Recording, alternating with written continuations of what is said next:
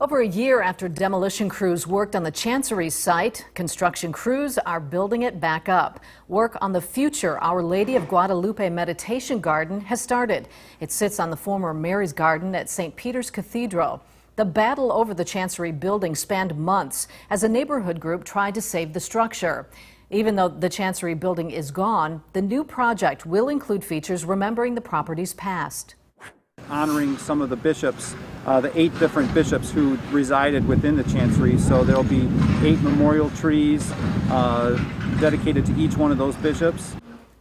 The meditation garden will be open to both parishioners and non-parishioners. It's expected to be finished mid-September.